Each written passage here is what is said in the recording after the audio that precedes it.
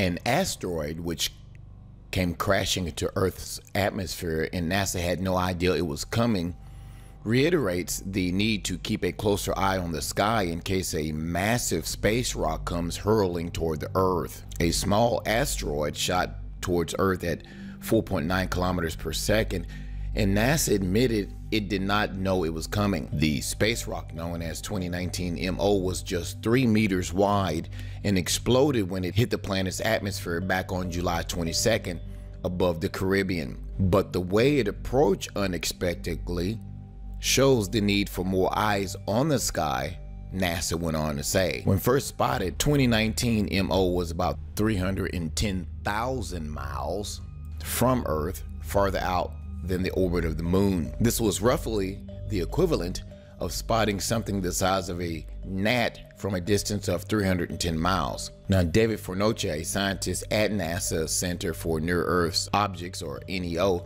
studies, said that asteroids this size are far smaller than what we're tasked to track. They're so small they would not survive passing through our atmosphere to cause damage to the Earth's surface. The problem was, NASA said that the space agency could not determine where the space rock was heading. NASA said that the body had been spotted only 4 times in just under half an hour, which was not enough information to determine where the object come from or exactly where it was headed. Now, just last month, the European Space Agency, or ESA, said it too missed an NEO recently, calling for better asteroid watches. Now, on July 25th, a huge asteroid, which was roughly the size of a football field, skimmed Earth, and scientists were unaware it was even coming. The asteroid in question is known as 2019 OK, and when it first was discovered, it was not classed as a near-Earth